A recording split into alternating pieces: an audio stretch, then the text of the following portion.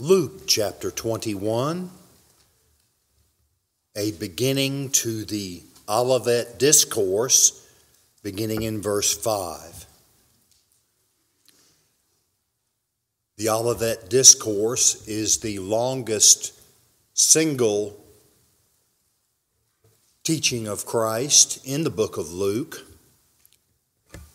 Curiously, it is shorter, that is, the Olivet Discourse is shorter in the book of Luke than it is in Matthew and Mark, less detailed, and does not contain all of the same messages of the longer discourses in Matthew and Mark. But it is condensed, but I think we can make good progress on what is difficult to understand, more so next week than this week.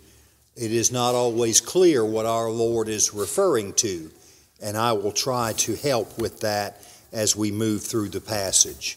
Luke chapter 21, verses 5 through 19. And while some were talking about the temple, that it was adorned with beautiful stones and votive gifts, he said, "As for these things which you are looking at, the days will come in which there will not be left one stone upon another, which will not be torn down." They questioned him, saying, "Teacher, when therefore will these things happen? And what will be the sign when these things are about to take place?" He said, "See to it that you are not misled. For many will come in my name, saying, 'I am he,' and the time is near. Do not go after them. When you hear of wars and disturbances, do not be terrified. For these things must take place first, but the end does not follow immediately." Then he continued by saying to them, "Nation will rise against nation, and kingdom against kingdom, and there will be great earthquakes, and in various places plagues and famines, and there will be terrors and great signs from heaven. But before all these things, they will lay their hands on you and will persecute you, delivering you to the synagogues and prisons, bringing you before kings and governors for my name's sake. It will lead to an opportunity for your testimony. So make up your minds not to prepare beforehand to defend yourselves. For I will give you utterance and wisdom, which none of your opponents will be able to resist or refute. But you will be betrayed even by parents and brothers and relatives and friends, and they will put some of you to death, and you will be hated by all because of my name. Yet not a hair of your head will perish. By your endurance, you will gain your lives." We are at midpoint in Passion Week. The disciples and their Lord have left the temple, passed over across eastward to the Mount of Olives, and have sat down together. We gather this knowledge from Matthew and Mark. It is called the Olivet Discourse because it was given on Mount Olivet.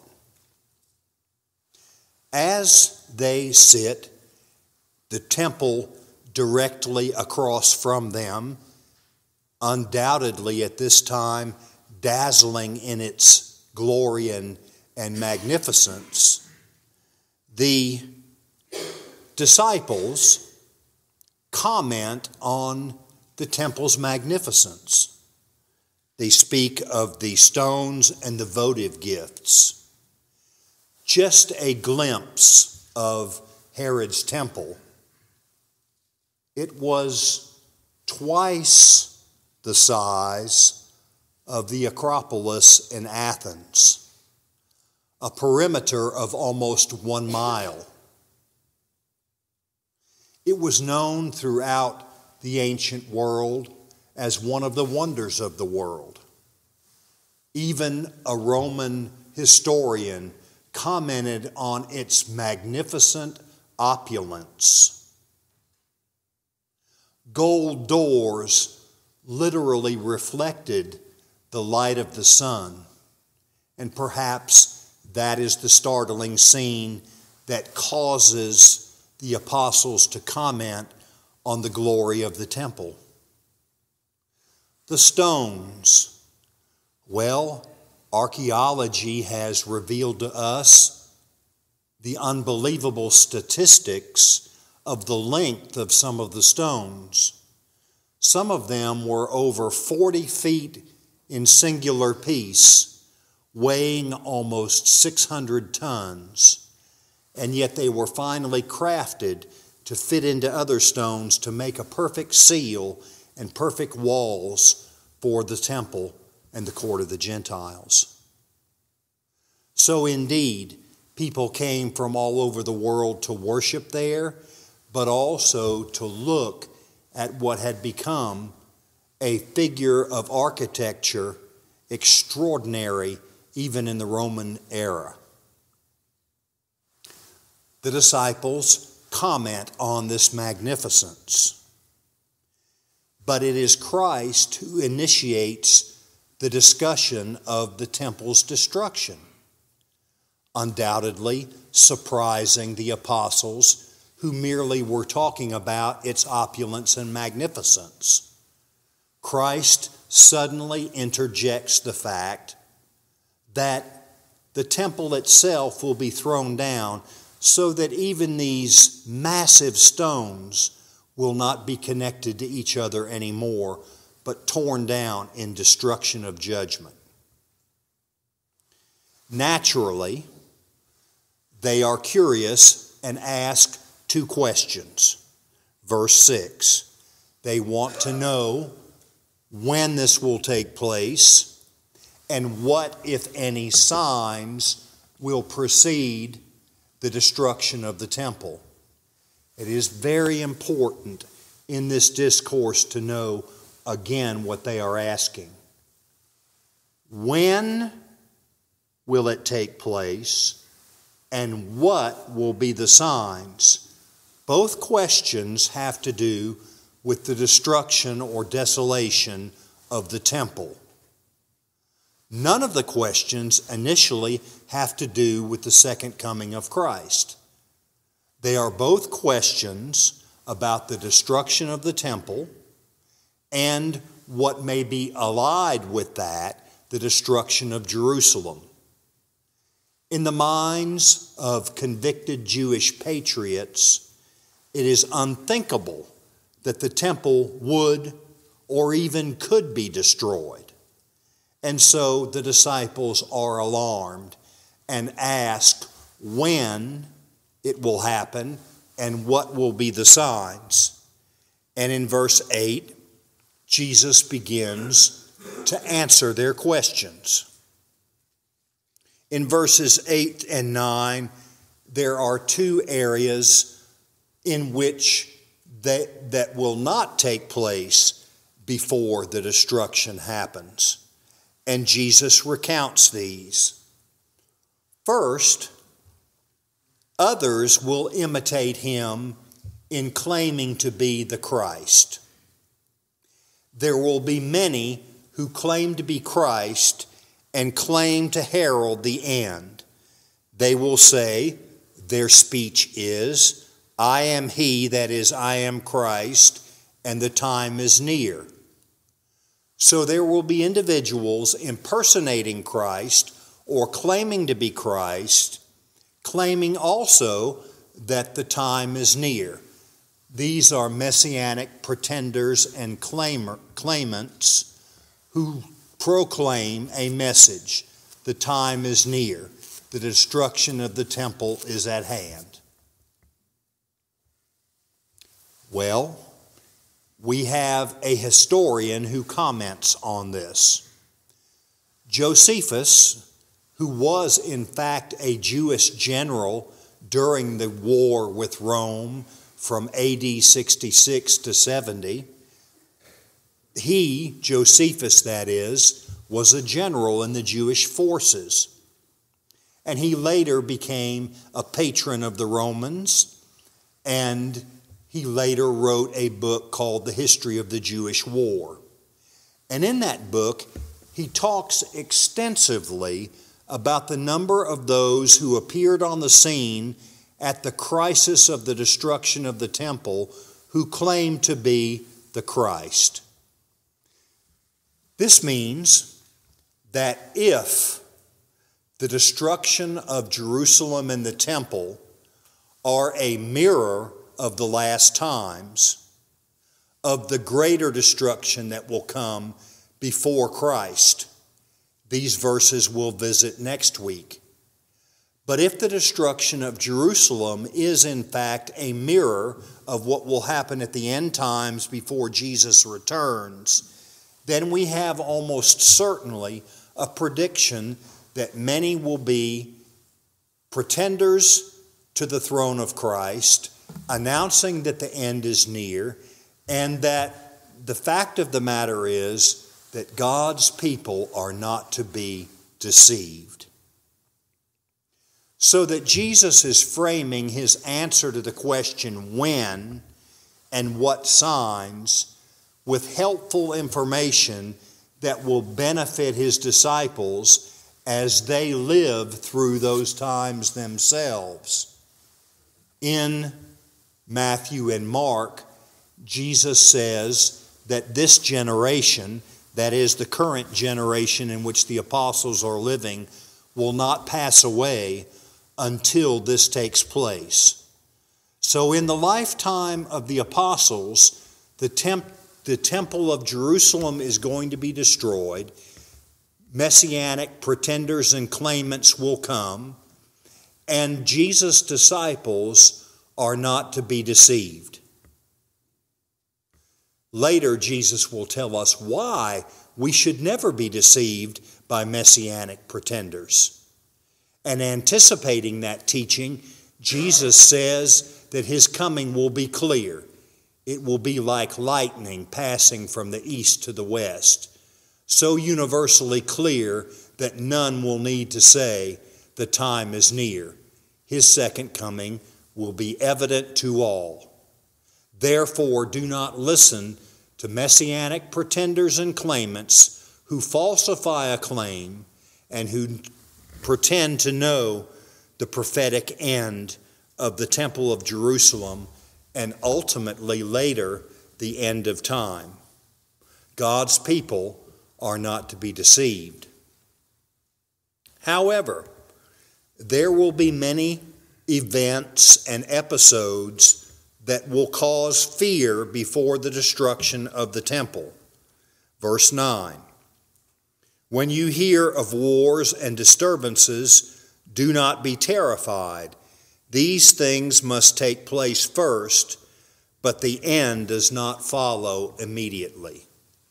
So, we may look to understand that a normal course of warfare will take place before the destruction of the temple. In other words, Jesus is saying that the ordinary course of human life under the sun is fraught with warfare. Warfare occurs all the time amongst warring peoples. If you think of your own life, think back to childhood to the present day, and all of the wars that have taken place since your childhood. If you are advanced in years, you can think back all the way to world wars. And these wars have never signaled the end, although we know from historical record that in the Great War and the war to end all wars, World War I, a multitude of believing Christians thought that this war to end all wars, this great world war taking place in the middle of the second decade of the 20th century, that this war was a harbinger of the end time. But Jesus is saying here, there are wars and disturbances. They occur with regular frequency, that repetitive phrase. And with regular frequency, individuals interpret warfare and the destabilization of human life that is the result of warfare. People interpret that warfare as a sign or a portent of the end of time, or in this case, the destruction of Jerusalem. But Jesus says the time is not at end, and his counsel is not to be terrified by wars. So there are two things that Jesus says. There will be false Christs, there will be many wars. But the church of God is not to be deceived, and the church of God is not to be terrified. She is to wait patiently, as we will see his counsel in a while. The Bible tells us in verse 10 that Jesus continues to explain and answer their question, what signs there will be before the destruction of the temple. Incidentally, or coincidentally, this seems very clearly to argue for an early date for Mark. If the war with Rome was 66 to 70, although that war extended well into the 70s as the Romans conquered entrenched places like the fortress at Masada, this took place years after the destruction of Jerusalem. So really you have a span not just of AD 70, but the war began in 66 and stretched to at least 73, a space of almost 8 years. But Jesus says here that his church is not to be deceived and is not to be terrified, that these things will happen, but the end is not yet. He says specifically, the end does not follow immediately. And in verse 10, he continues to teach. He speaks now of international warfare, which appears to be a continuation of his thought, that nation will rise against nation. There will not only be local conflicts, but international upheaval. And in fact, kingdoms will rise against kingdoms. This too adds to his previous discussion that there will be widespread warfare before the temple is destroyed. And again, we can consult not only Josephus, a Jewish historian, but Roman historians for the number of wars and conflicts that took place prior to the Jewish-Roman War of AD 66 through 73. He now begins to spread out his description, answering their question of what will be the signs by referring to geological phenomena. That is to say that before the end, the seismograph will move, and it will not move slightly, it will move greatly. There will be great earthquakes.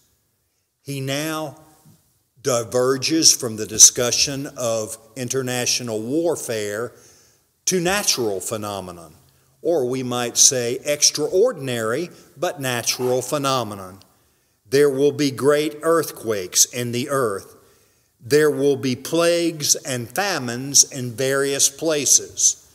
And though the earthquakes will appear to be not only great in intensity, but wide in distribution, that is, geographical distribution, these famines and plagues will take place in various locations, so that they will not be universal, but they will be in different geographical locations. Nevertheless, they will contribute to the fearfulness among human beings and the destabilization of human life, as there are insufficient resources and there are sickness and plagues that take place, disordering human existence and especially causing universal fear in the hearts of all mankind.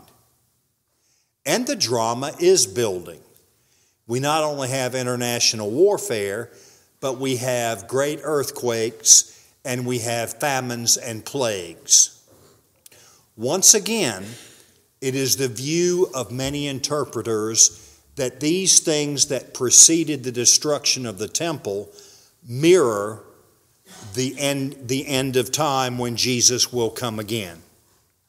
And again, we will move to that section next week. This is a lengthy enough section as it is. Lastly, there are astrological phenomena. There are events that take place in the heavens. And here now we have an important part of the Olivet Discourse, most plainly in Mark and Matthew, but also here in Luke. Because when the prophets were foretelling the destruction of the first temple, here again is what we call the second temple. You're familiar with the phrase Second Temple Judaism. That is from the time of the building of the second temple to the destruction of the Herod's temple, about which we are speaking this morning.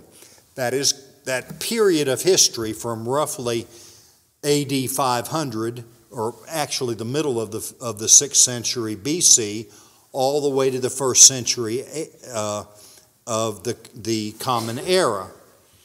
This is called Second Temple Judaism because it coincides with the existence and the lasting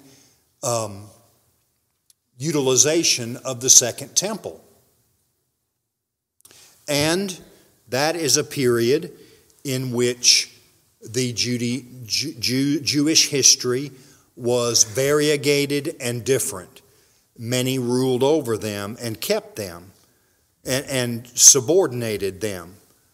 The Persians, the Greeks, Seleucids, for example, and later the Hasmoneans themselves reduced Jewish to a servant state. These things all took place during Second Temple Judaism, and this is the Second Temple now that is going to be raised, and in Jesus' famous words, not one stone, even if they do weigh nearly 600 tons, not one stone is going to be left upon the other of the Second Temple. But as prophets foretold the destruction of the First Temple, they often used figurative language, poetic language, metaphorical language of great signs in the heavens to describe the judgment of God that would come upon Jerusalem and the First Temple. And we call that often the Solomonic Temple. Many of them, Jeremiah tells us this, felt that the First Temple was inviolable, that no one would ever destroy the First Temple because God would not permit it. So was the belief of many Jews. So was the belief of many Jews about the Second Temple, that God would not permit anyone to destroy it. That's why earlier in verse 6, Jesus alarms his disciples by saying one stone will not be left upon another. They did not believe that or perhaps a better way to describe it, they did believe that the temple was inviolable. But when the prophet spoke, Isaiah for example, of the destruction of the First Temple, he used figurative language of signs in the heavens to describe the physical destruction of Jerusalem and the First Temple. Therefore, and the debate is very wide, therefore many interpreters believe that when Jesus refers in all three synoptic gospels to signs in the heavens, as he does in verse 11, astrological phenomenon here, terrors and great signs from heaven, he is using figurative language to describe judgment. And he has, as a precedent for that, the Old Testament prophets who depicted the destruction of the first temple. They used metaphorical language about the heavens to describe earthly judgment upon the temple. And perhaps Jesus is doing it here. However, Josephus says, for what it is worth, and he is largely viewed as a credible historian, that when the second temple was destroyed, the destruction about which Jesus is speaking here, there were irresistibly magical signs in the heavens. Now, whether or not that took place, historians debate. Whether or not he is referring to literal great signs in the heavens here, interpreters debate. But one way or another, it is clear that there are distressing and disturbing signs that add to the already destabilization of human life that has occurred because of warfares, famine, plagues, and earthquakes. Adding to that, there appear to be phenomena in the heavens that destabilize human existence all the more. In other words, Luke, less than Matthew and Mark, in other words, Luke is citing Jesus as building, as he moves through the Olivet Discourse, building those things which make for great unrest and terrifying fear among human beings prior to the destruction of the Temple of Jerusalem, and if indeed it does, mirroring the second coming of Christ. Human fear and terror. That is why this discourse, especially in all the synoptic gospels, tells the disciples of Jesus not to fear. That although events appear to be totally out of control, God is still in control. And believers are not to fret, though there are earthquakes, signs in the heavens, famines and plagues, and international warfare. They are not to be unsettled, but are to look with confidence to God. By the way, this is extremely helpful when placed in the context of much American theology today. Beginning in 1970, with the publication of the late great Planet Earth, we have been hearing for over 50 years that the wars around us, the earthquakes that have happened, and other destabilizing events herald the second coming of Christ. But it is proved not to be the case. And had we read this with care and sobriety, we would not have been misled by those books and those films and those widespread crusades on eschatology, which tell us that the coming of Christ was certainly just around the corner. Jesus says here clearly, he says, verse 12, before all these things ever happen, even before these terrifying signs that Jerusalem's temple will be destroyed, they will lay their hands on you. And so verse 12 is another sign that will take place prior to the destruction of the temple. Remember the question they had asked. When will it happen and what will be the signs? When will what happen? When will the temple be destroyed? As horrifying as that thought was to an Orthodox Jew, nevertheless, Jesus says it will take place. And of course it did. Verse 12 reminds Christians, much of this again next week, but here we have a direct statement that persecution will take place both by Jews and Gentiles for his name's sake. The persecution that will take place will be for the sake of the name of Jesus, the end of verse 12. But we know that the persecution is by Jews and Gentiles because of the mention of synagogues in verse 12 and also the mention of kings and governors, a reference obviously to Gentiles.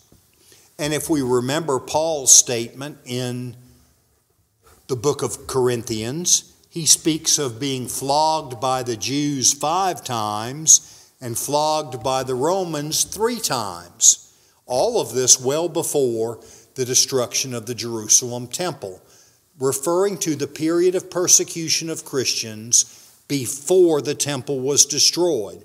And Jesus says, you are to be prepared for persecution. That persecution is going to take for my name's sake. Persecution is going to take place before the end. You are to be prepared.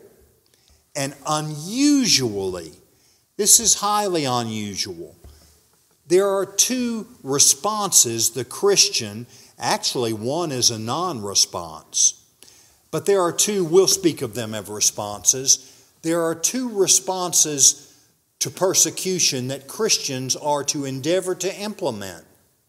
And they're both a little bit surprising. Not in the counsel that is given by Jesus, but in the response to persecution. And the first response to persecution is verse 13's first sentence. It is an opportunity for your testimony. And that possessive pronoun indicates they individually will be accountable to give a testimony under the persecution that will take place before the destruction of the temple. So that before the temple is destroyed, when they are hauled before synagogues and prisons, the physical nature of their being arrested is clear from the words in verse 13. They will lay their hands on you. They will imprison you. They will persecute you. But your response is to view this activity, obviously malevolent on the part of the persecutors, but Christians are to view the persecution that took place in the early chapters of Acts. We see, again, the apostles imprisoned by the Sanhedrin. We see Jerusalem itself evacuated by most Christians because of the intense persecution. This takes place before the destruction of the temple.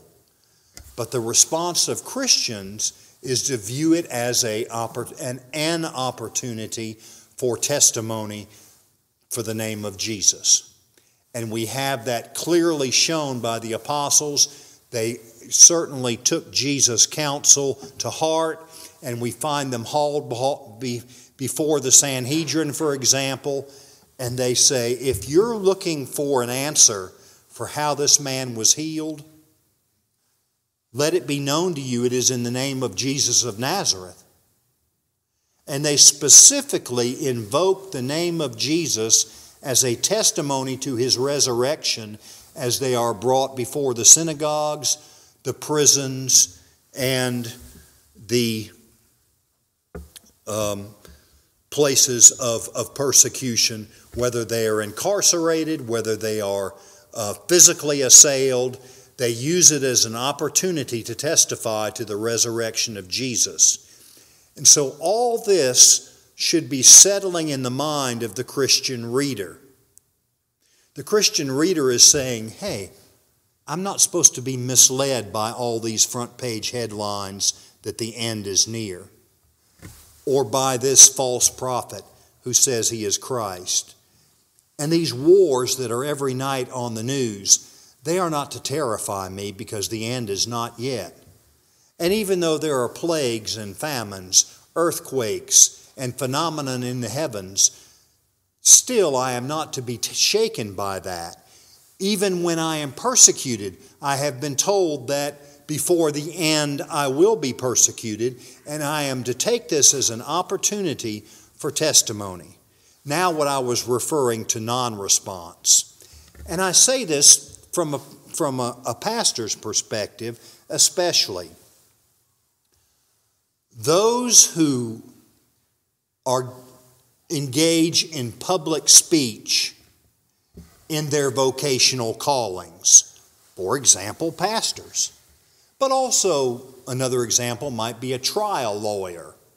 They have to address juries and oftentimes they can be eloquently persuasive and perhaps not truthful, but nevertheless they engage in speech as a matter of their vocational calling. And what all of us know, but I have to say should know because it's apparent that some don't. But all of us should know, all of us, that is those whose vocational calling involves regular public speaking. We should know that we ought to prepare beforehand. And that preparation beforehand involves premeditation, perhaps the formulation of an orderly outline that will give the points that are to be discussed and presented. And oftentimes people who are inexperienced in public speaking will use the aid of a PowerPoint. But even that PowerPoint has to be, the dots have to be composed and the lines of presentation have to be thought out. But Jesus says something that is surprising here. He says, when they haul you in verse 14, make up your mind. Verse 13, we had an opportunity for testimony. Now in verse 14, he says this. This is his counsel to us. Make up your minds not to prepare beforehand. And that's almost counterintuitive because I know that if I'm going to have to speak somewhere, I have some anxiety until I'm calm in my mind that I have the material thought out. And even though I don't put it down on paper, I have it organized and outlined in my mind. And I know what I'm going to say. And it is wise, so I think, often in points that may be difficult, to prepare beforehand certain sentences, certain paragraph arrangements that help you to explain something clearly. So for Jesus to say, I don't want you to prepare beforehand, as I've said, it's almost counterintuitive because what I want to do, if I know in 10 minutes I have to give a public testimony for Jesus Christ, I'm going to spend as much of that time as I can, getting aside and putting in my thoughts in order. We often think of that even as individuals who may not speak publicly on a regular basis. We often think of getting our thoughts in order. And this is especially true at a funeral because there's so many variables. Who is going to be there, you don't know. What is going to be the percentage of people there who are Christians? You have to make an educated guess. And you have many variables. So you want to have prepared beforehand, perhaps, 2 or 3 different things you might say or might not say. And then you want to have that prepared beforehand. Jesus says, I don't want you to worry about even preparing beforehand. Because I will give you, literally it says, I will give you a mouth and wisdom. Jesus promises personally to assist the incarcerated and the persecuted Christian. Jesus promises personally to give that individual words, a mouth, that is speech, that the persecutors, he says, will not be able to resist or refute. He will give to us irrefutable wisdom, in other words, to answer those who persecute us. So let's walk through this one more time.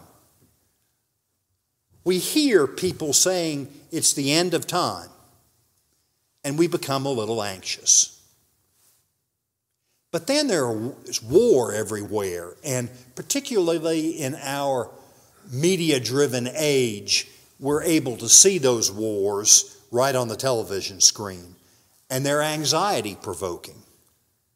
But then there are plagues, then there are famines, then there are earthquakes, then there's astral signs in the heavens, then there's persecution of our brothers and sisters. There's an ascending ladder of anxiety-provoking things that are taking place. But in all of our efforts so far this morning, we see Jesus telling us how we are to respond, or in the moment of deliverance, telling the apostles how they are to respond. Do not be deceived. Turn the television off and say that's not true. We're not to be anxious about the warfares. There's wars and rumors of wars, as it's put in Matthew and Mark, always. Don't necessarily divine that the end is yet. There are earthquakes that remind us of, really, from the center of the earth, that we live on a planet that is stable because of the grace of God. There are many things within the I wouldn't call it infrastructure, but there are many things within the earth that can make for destabilization. One such event is an earthquake. And once again, he says a great earthquake, so that Richter scale is moving over to the right side of the graph quite far, as Jesus is describing it.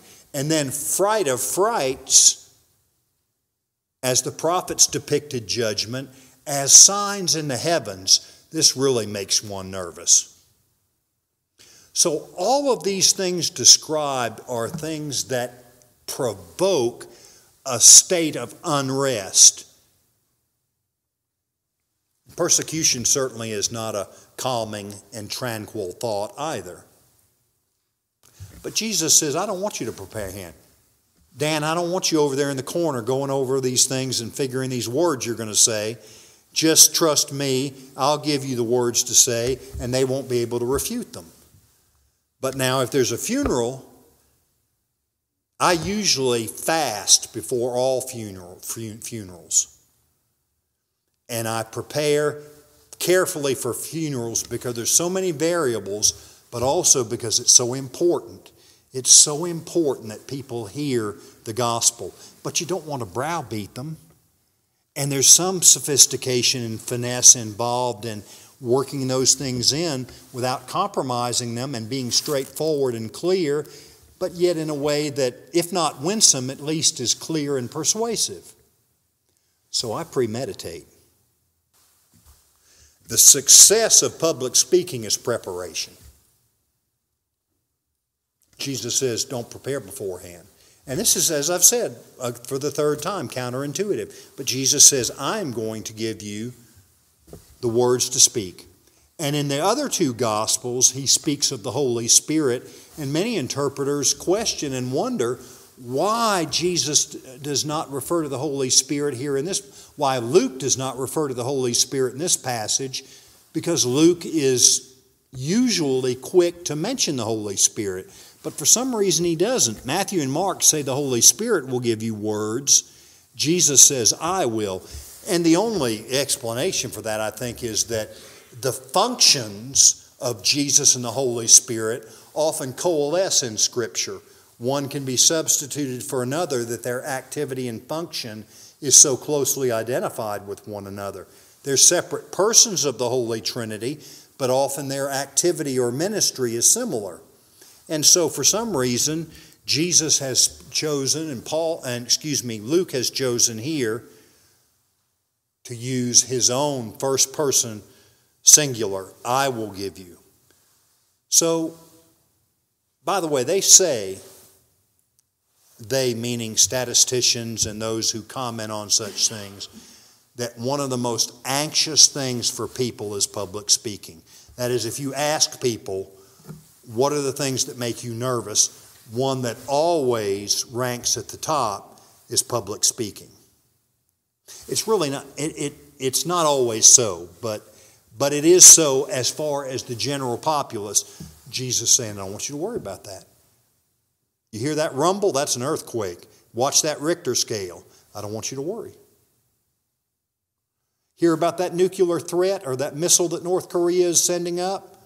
Right on the borders of South Korea and right headed toward Japan. Come on. Don't worry about it. Christians are being persecuted in the Middle East. Don't want you to worry about it. I'm afraid to speak. Don't want you to worry about it. I'm going to take care of you.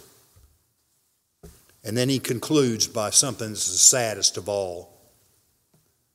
You see, I've had many verses and we've carefully looked at each one. Verse 16, family and friends, kith and kin may betray you. Now we're coming down to there's been sort of an escalation of destabilizing, uncomfortable phenomena taking place. It's sort of escalated to the point now we're persecuted. But this is the worst of all.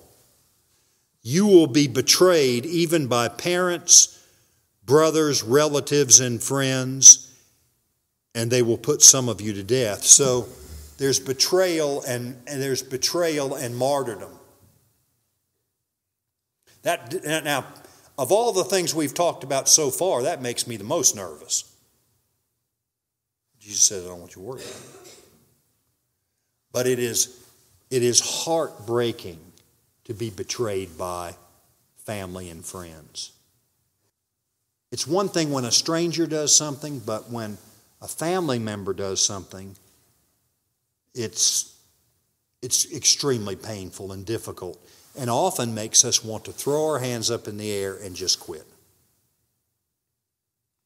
But Jesus is saying here, friends and family, kith and kin, as I've said, are going to betray you. I don't want you to worry about that. What I want you to do is, he'll say in our last verse, I want you to endure it. But he's warning them now, this is coming. And if this is a mirror, as most interpreters think it is, if what takes place before the end of Jerusalem is a mirror of what takes place before the coming of Christ, then we may expect that there will be those who defect from the faith and turn state's evidence and lead by betrayal, lead their own family and relatives to the doorway of death. So that's a hard thing to take. Some of you, Dr. Campbell, you're going to do well with the earthquakes. He knows all about them. That's not going to upset him, but that may upset some of us. We're not as familiar with that phenomenon.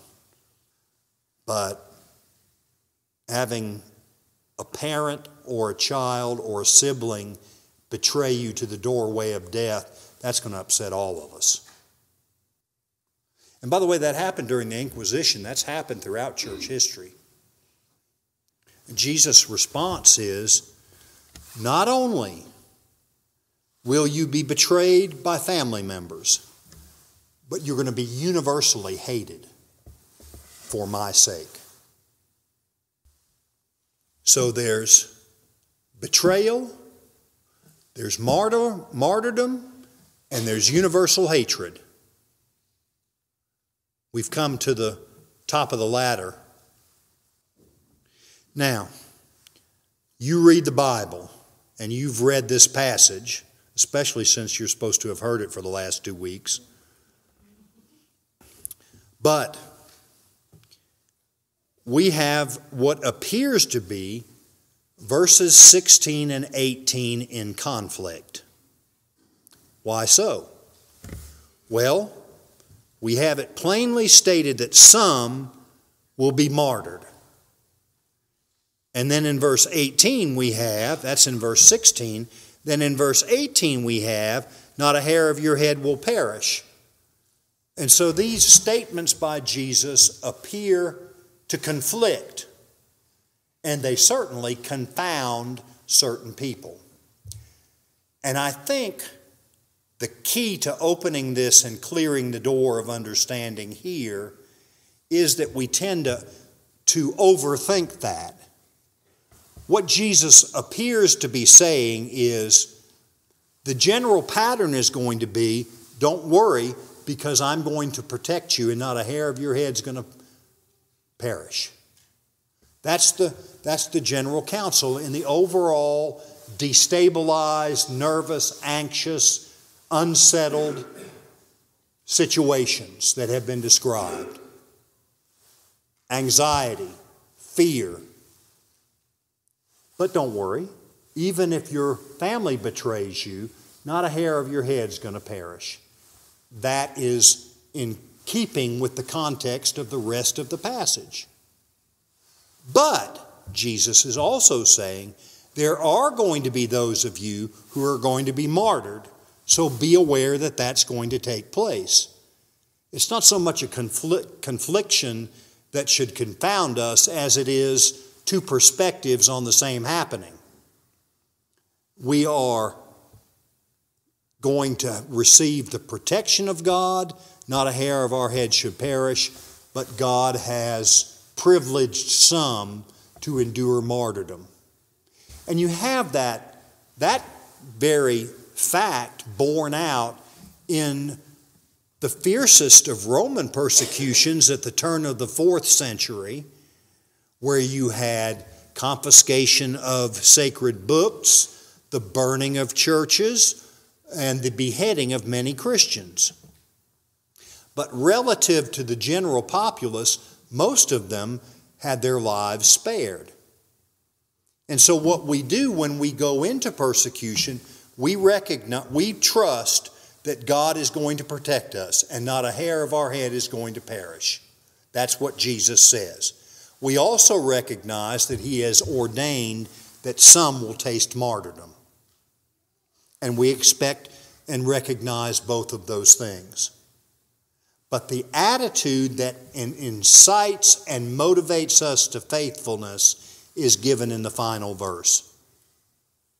By your endurance, you will gain your lives. And the word lives is the word souls.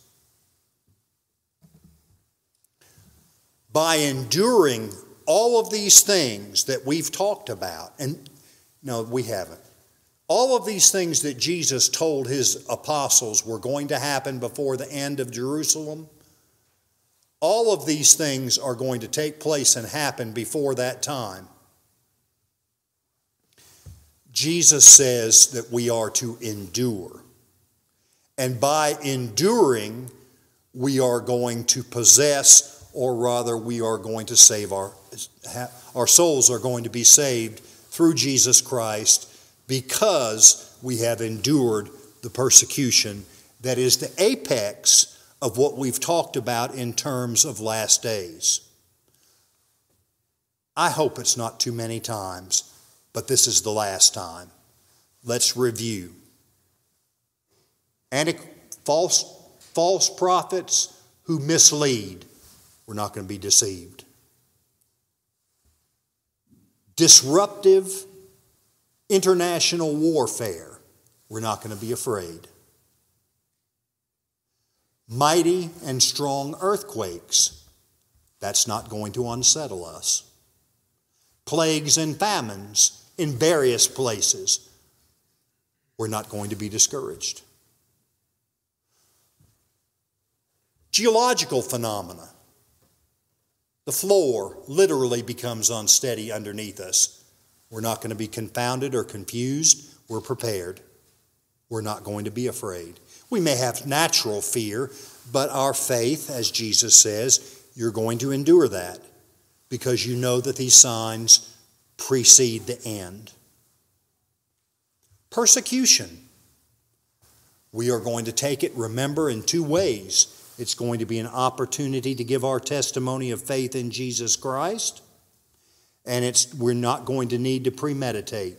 And all that worry that you had in high school speech class suddenly floods over you like drowning in a pool. I've got to get up in front of the class tomorrow and speak. And you couldn't sleep all night. Jesus said, you don't have to do that. I'll give you the words when you stand before the people who are going to persecute you. But then, Jesus says, you're going to have to watch your heart because even family members may betray you. And that is really going to hurt. And some of you will be martyred. And that's going to end your life.